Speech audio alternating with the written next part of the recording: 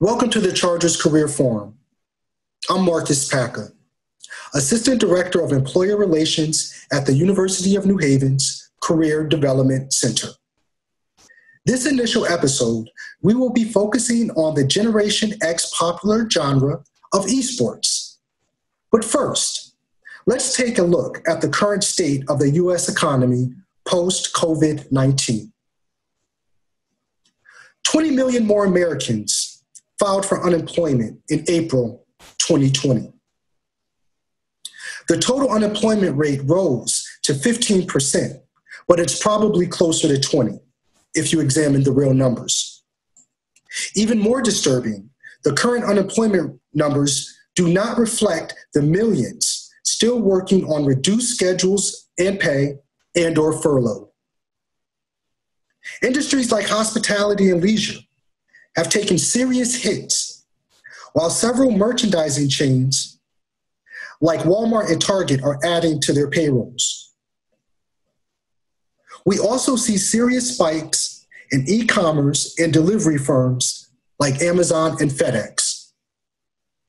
Charging forward, the University of New Haven continues to invest in and promote curriculums that are slated for employment growth and that are popular with influencers around the country and globe.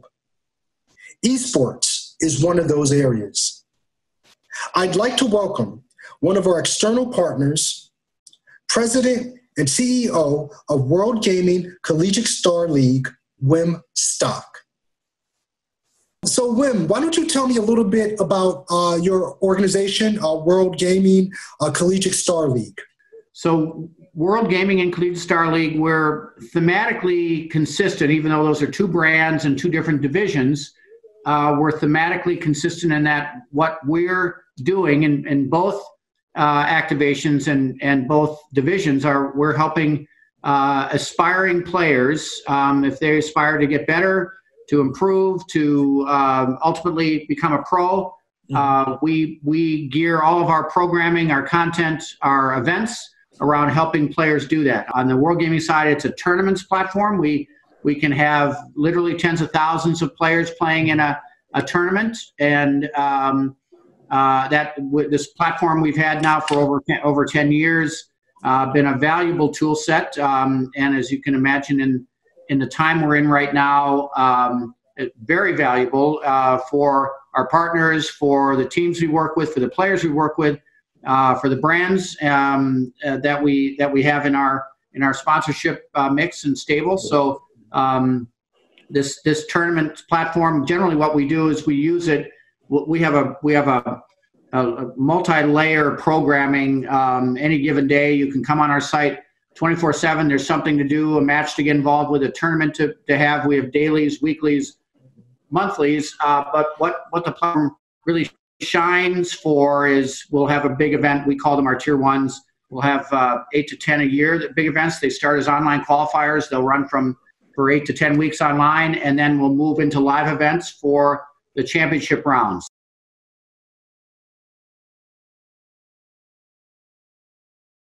One of our biggest events every year is Call of Duty. We have the next one down the rung is Rocket League, and those are last year our Call of Duty event was 5,700 teams. That's a big event. It's the biggest one in North America. Our Rocket League event last year was 2,100 teams. It's also a big event. So the scale that we can build and leverage by virtue of our platform are really important for us. Over the course of tier one, we winnow down to a manageable number, and then we will put those in normal circumstances. We put them into a live event, and we as we were talking earlier, we are really venue agnostic. We try and align the best venue for the experience that supports a particular game, and I think we've done a really good job of aligning those venues, the experience around the live events for the titles that we support.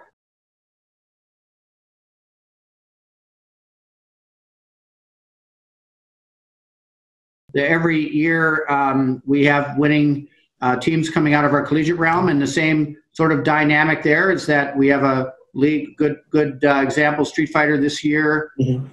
We've culminated. We will culminate our event. We won't do it till later in the summer because of the need for a live event around a fighting game title. But the winning team, we play teams of 3 in the collegiate side, and the winning team will be the top draft choice in the Street Fighter League next year. So we have those kinds of relationships with a number of publishers, and so this notion of our 2 brands, our different activations. CSL is more league operations. WorldGaming is more event or tournaments operation. The fact that we are consistent in the desire and the goal of helping players build their personas, build their brands, build their personal brands, build their stature as they rise up the funnel and on their way to the pro realm. Like, what are some of the coolest trends that you're seeing right now in esports? Well, the one great thing, and we sort of play into this, I think. First a couple really cool trends. First of all, you're seeing the advent of esports as a lifestyle and a cultural lifestyle. Look at what 100 Thieves is doing. Look what FaZe Clans are doing. They've taken this dynamic, and it's a very personal dynamic for so many people in that play games that now it's a cultural thing. Their lifestyles revolve around games. Their behavior revolves around game. These guys have been very smart and tapped into that, and now building huge brands for themselves that are not. They're certainly rooted in gaming, but now their apparel and other merchandise and content and media.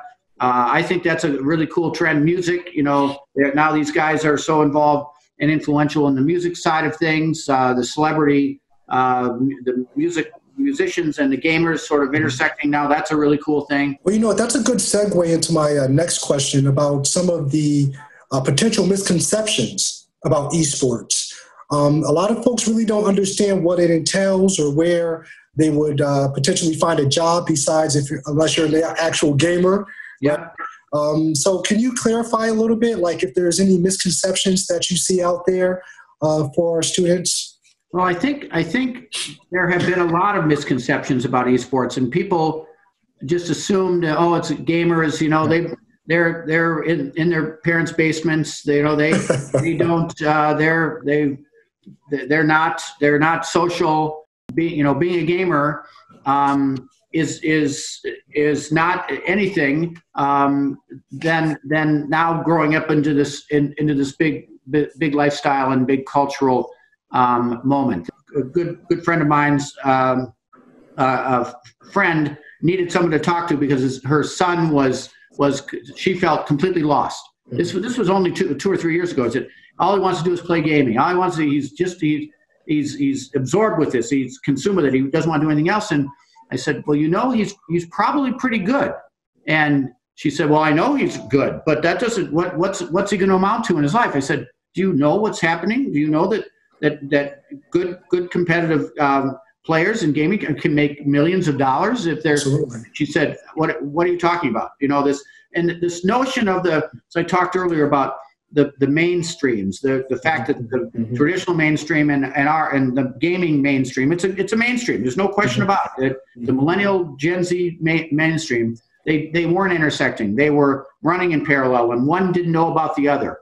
Now that's all intersecting. Now it started to intersect a few years ago when Overwatch League first ran their grand finals on ESPN. It was another big moment. People who knew what I was doing, they finally saw it on ESPN, and they were texting me. I was at the event at Barclays, and they started texting me, "Oh, this is what you do. This is what you do." and so some of this, unfortunately, it's taken these sort of key moments to elevate and to make more visible what esports is all about. So my final question for you, Wim, was in terms of students. Like, what are you specifically looking for? What type of student, what type of graduate are you looking for when you're thinking about your quintessential esports professional? Frankly, it's going to sound funny, but those who have less respect for the conventional world is whom I would want to hire.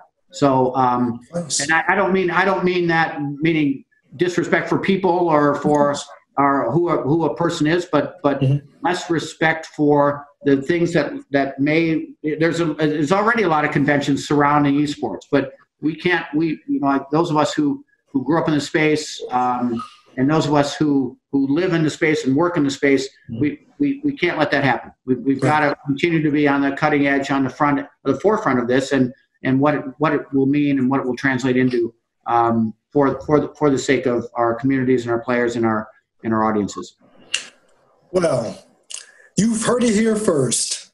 The Charger Careers Forum is happy to have Wim Stocks on board from WorldGaming Collegiate StarLeague. Thank you very much for your time today, sir. I appreciate your insight. And for all you Chargers out there listening, it sounds like guys like Wim are looking for visionaries, people that think outside of the box, and students that are visionary in nature. So you take that to the bank. Well, summed it up nicely, Marcus. That's great. Thanks for being on board. Thank you very much. Thanks for having me. Thank you for watching the Chargers Career Forum, a data-driven resource for student and employer engagement and success at the University of New Haven. Follow the Career Development Center on Instagram, LinkedIn, and Twitter. I'm Marcus Paca.